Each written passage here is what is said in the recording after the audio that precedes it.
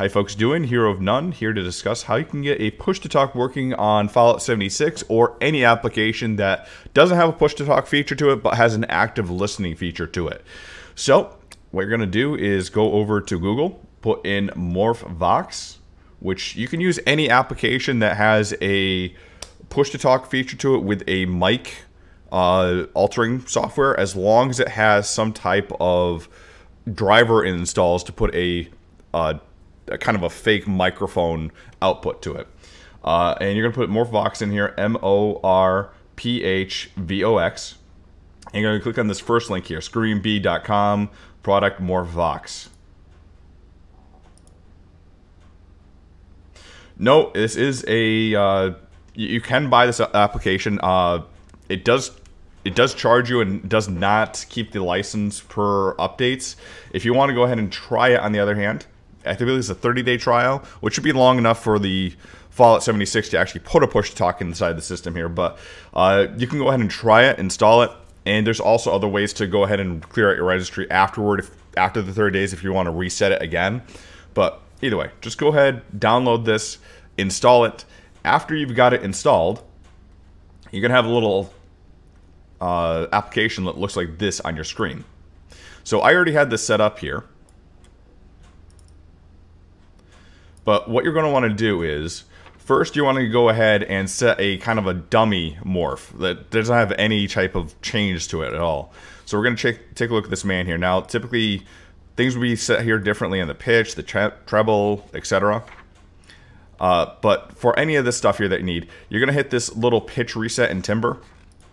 That's going to change it here. You see it's modified. You're going to go up to Tools, Voice Analysis, and you're going to do a new alias from the current settings. Now in the current settings here, next, okay, put in, I'm going to put test in here, just because we're doing a quick tutorial on this. They're just going to want you to put something in here for the recording, so just put in blah, blah, blah, blah, blah, blah, blah, blah, blah. Hit stop, and then hit next, and hit finish. So now this is set up to have just basic, no pitch, no tremble, no special morphs to it. If you want to go ahead and add a morph into something like this, that's perfectly fine. Now, after this, you're going to go up into your preferences. And you're going to go down here to key mappings. And you notice the first option here in the key mappings is push to talk. And you're going to have the ability to set something. So go ahead and click on this if it's not clicked. Then set. As you can hear, you can hear my voice now. Toggle a key. Hit OK. Hit OK again. Now, basically what this does is make it so that whenever you want to use this application, it's going to go ahead and put it out onto that audio. Currently, we have listen on, but notice you don't hear my voice listening. But as soon as I hit that button, test 1, 2, test 1, 2, it shows up. Uncheck that listen if it's already selected. And that should be pretty much it. Oh, wait. We have one other thing to do as well. You're going to want to go down here into your speaker sounds here. If you're on Windows 10, this is how you do it. If you're on a different system, just however you do it to get to your sound settings here. And under recording, you're going to go ahead down here. Find your Screaming Bee audio and set it as your default device. Okay. See, it says default device. You want that set as your default device. Now, Fallout 76 from here on out will detect this microphone as your default setting. Hit OK on that. Make sure everything's OK.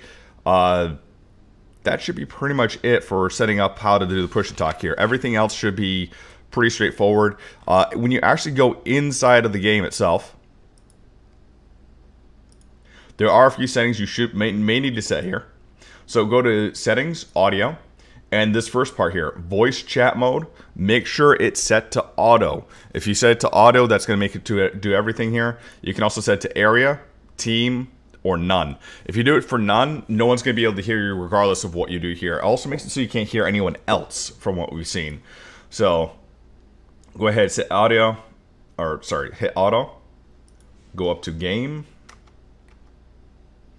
Go to play.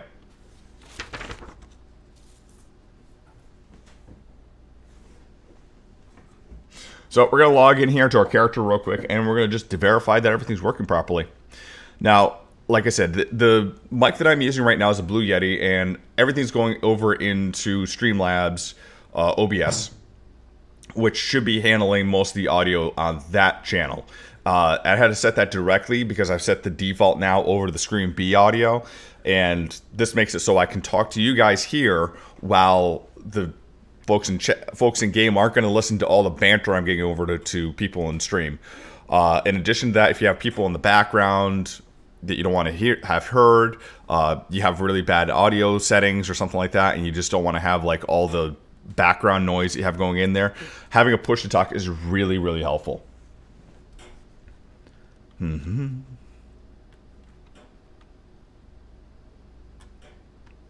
All right, so now once you're in game, switch yourself back into this here. And notice we don't have any icon above our heads. Hit push to talk here, 1, 2, 3, 1, 2, 3. You see the push to talk is now showing up. Anyone in game can now hear me. I disengage it. 1, 2, 3, 1, 2, 3. No one can hear what I'm saying, but yet you guys can still hear it in through the stream here. So that push to talk is only sending it out when I hit that button. Anyways, that should work well for push to talk here. Again, you can use almost any setting that you want to just, sorry, not setting, any application that you want to do this application, or sorry, to do this trick. I believe there's a Windows one out there that's also free. I don't know if it actually installs a driver to it, however. MorphVOX is just the easiest one that I've been able to use, and it's one that I use just for streaming here, typically. Let's see. I have a few other things as well to mention. Just going to close that out real quick. A few troubleshooting things here. So go to sounds here real quick. If people tell you that you're really low in the mic or they can't hear you, there's two settings that you probably want to check, which most people forget to. Go to properties and go to levels and turn your microphone up to top.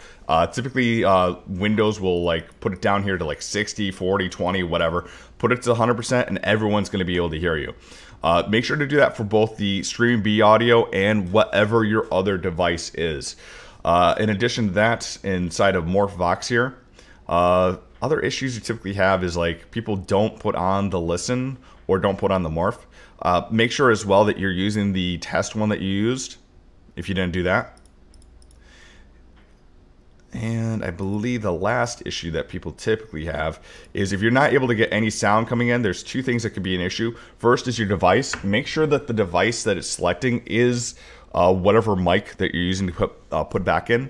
If you're not hearing the voice coming back to you when you're trying to test it, make sure that you have a correct playback to whatever your default speakers are. And your sound settings sometimes have issues here. So without getting into a whole issues on what this is here, this is basically your threshold, like how low is it going to capture stuff. The sound quality, you want to go high or low. That's going to kind of affect post-processing. And the voice pickup, if you want it to be low or high. So you want to adjust this as you need it. A lot of the tool tips here kind of explain each one of these. Anyways, that is how you can get Fallout 76 to give you some push to talk and a little tutorial on MorphVOX for you folks that haven't used it before. Enjoy!